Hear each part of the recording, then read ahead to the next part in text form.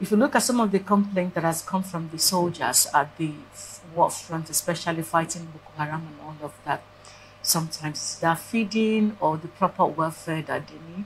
So if they don't have all of this put together, why do we have the budget? And apart from the budget, how do you fight insecurity with your opponent, the person you're fighting, having more sophisticated equipment or tools than you do? Well, we don't really have so much incident of hot chase and engagement when we look at it, except for the military that has to deal with insurgency.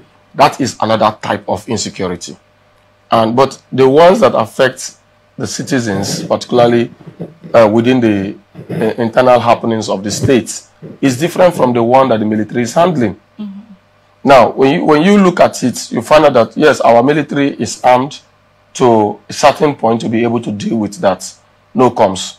But I think that the military so far, the complaints we've had in public have always been issue of compromise within the system, not issue of ammunitions. We've heard that our soldiers are armed and they are given sufficient arms and facilities to be able to combat these people. You see them with armored cars, you see them with, but their security is beyond that. Mm-hmm. What about the security within the state? The man who is kidnapping a little baby or carrying someone else's child or kidnapping an adult, is it armed with so much gun that our police should not be able to combat it? So there's this security discipline that is not even there.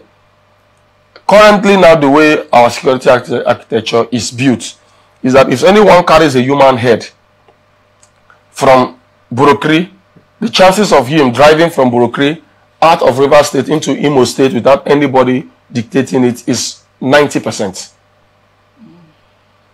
As long as you're ready to pull out that change from your pocket, as long as you're ready to do that.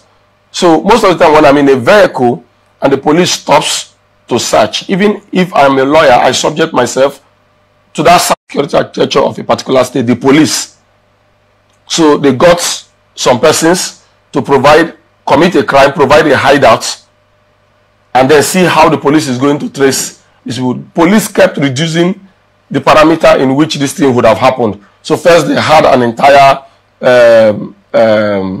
what they call it, entire region, and then they followed the phone calls, followed how this then happened, they reduced it, they kept following until finally they came to the exact place. They put the dogs to the use and all that.